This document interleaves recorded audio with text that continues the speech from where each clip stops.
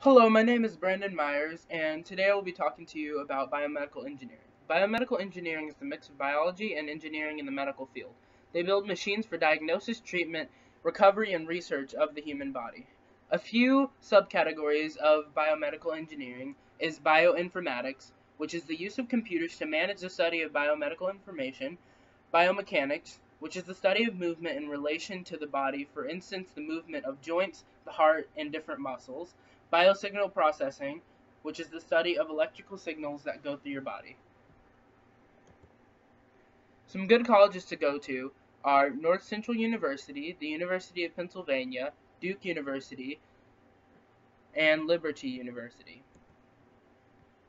There are currently 19,000 jobs out there for biomedical engineers, and they earn an average salary of $86,000 a year. A fun fact is that biomedical engineering has the highest amount of female students in all of the engineering fields.